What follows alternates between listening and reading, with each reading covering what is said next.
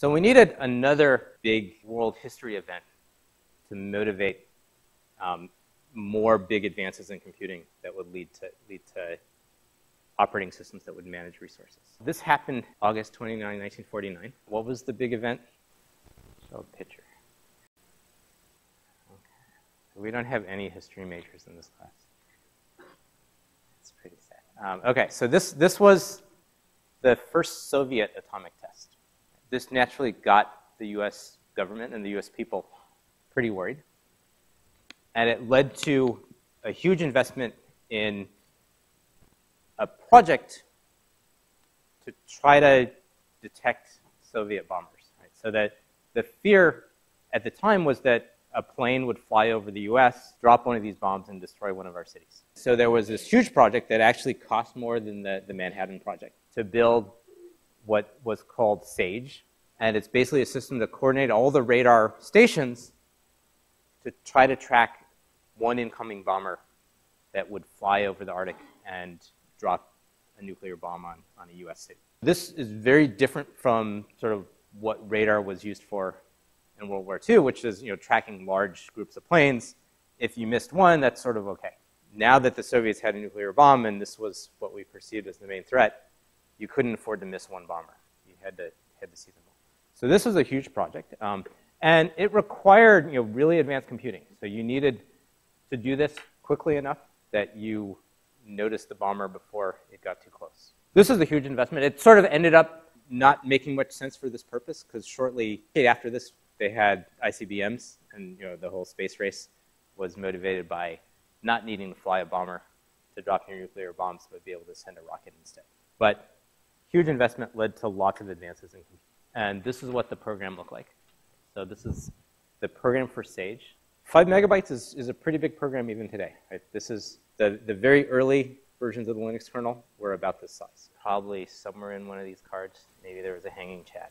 So the old way of running programs, and the way through the 50s, was batch processing. You would take your program, your big stack of index cards or paper tape, you take it to the computer center, you would wait in line, or if you were important enough, get to the front of the line because you were more important, and your program would run, and you would get the output, which might be a failure because there was some hanging chad, and you get a bill. This was not such a bad model.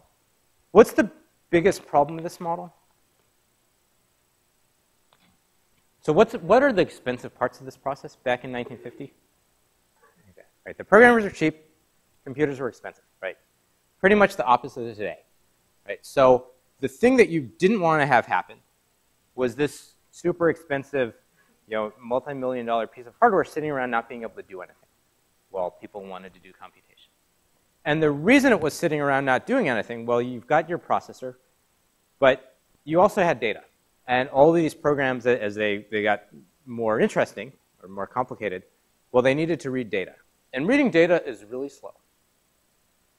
So how slow is reading data compared to processing? Compared to running one instruction, how much slower does it take to read data from memory? Okay, good, yeah. So if it's not in a nearby cache, so when we say fairly slow, is it 100 times slower than an instruction? 1,000 times? So these are numbers that, as you get to be a more sophisticated programmer, you should have some sense of. These have a huge impact. And there's an essay that Peter Norvig wrote that talks about how to become a good programmer. And part of it is you have to understand these numbers that really impact how your programs run. And these are the numbers that he had, which was 2001. So the absolute numbers are going to be a little different today.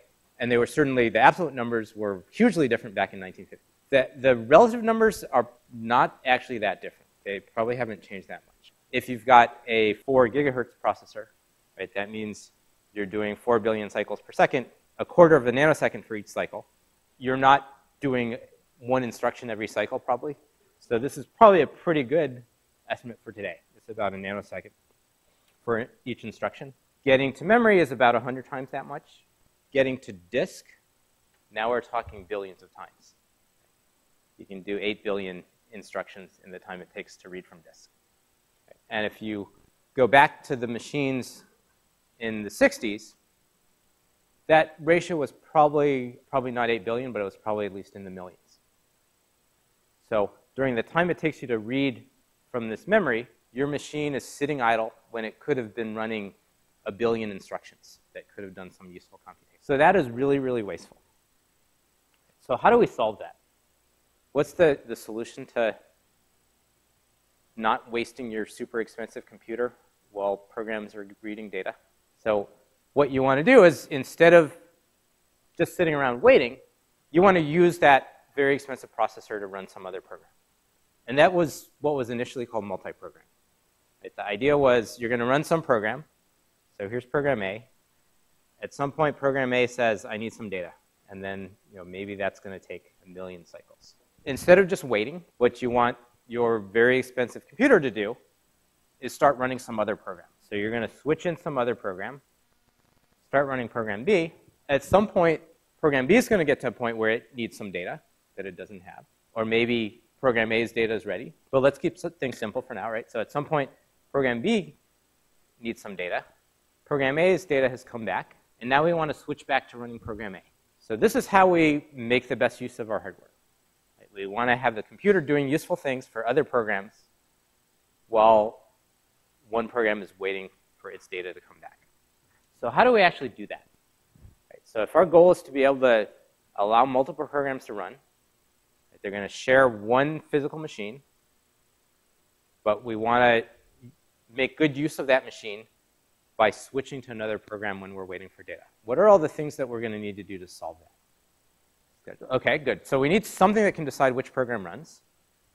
So we need some notion of something that can choose which program should run. What else do we need? Okay, great. Yeah, so we need some way to know that when program B runs, it's not going to mess up the work program A was doing. Right, so we need some way to isolate their memory. One way to think of that is, well, remember before we went to this model, right, each program ran like it owned the whole machine. Now we're going to not own the whole machine, but we want to give the illusion that we still do. Right? This is really what the process abstraction is about. It shouldn't be up to the programmer of program A to worry about what might happen if program B runs in the middle.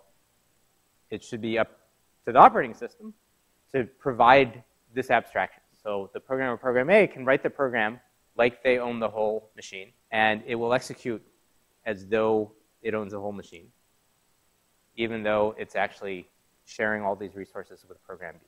What are the other things that we need to make this work? So I think we've touched on a couple. Are there other big problems we need to solve to be able to do this? Yeah. Okay, yeah, so we would like it to be the case if program B crashes, it doesn't cause problems for program A. And memory isolation gives you that to some degree. There are certainly things, that the early implementation of multi-programming still assumed all the programs were friendly. They were all people that were trusted running programs.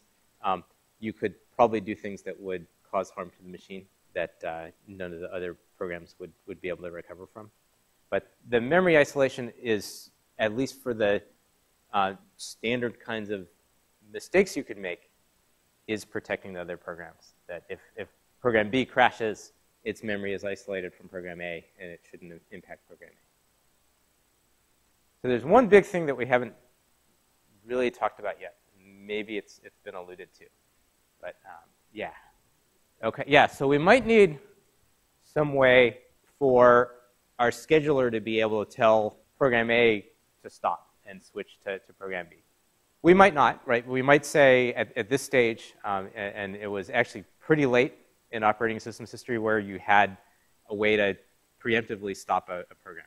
It was up to the programs to, when they did something like request data, that would hand over control back to the scheduler. You didn't necessarily need a timer, but it seems definitely it would be useful to have a timer where the scheduler would get a chance to switch which program is running. We're getting into sort of more details before getting the one really big thing that we need to enable all of this. So what's the one big thing we need to enable all of this? And all these things that sort of being able to kill a program, that sort of implies the thing that I'm trying to get at, but I'm hoping someone will say it. So once we move to this model, are all programs the same? Right? So we need some program that's going to be special. Right? And the reason we need some program that's special, well, in order to provide these two things, we need some program that can choose other programs to run. That means it's got the power to load a program, make that program execute, switch to that program. We've also wanted to support memory isolation, which says program A can't read the memory of program B. Well, if we want both of those things, we need at least one special program that can read the memory of other programs to switch them in. So if you didn't have a special, more powerful program, you couldn't actually do this context switching. You couldn't provide both isolation and scheduling. In order to be able to control which programs run and keep them isolated, we need some special program. In the multi-program days, this was called the supervisor. Today, we usually call it the kernel. It's a program that runs with special privileges. And what it usually means is it has complete privileges to the hardware. Right? So you still have access to the complete hardware from this kernel or supervisor, but it limits the access every other program has.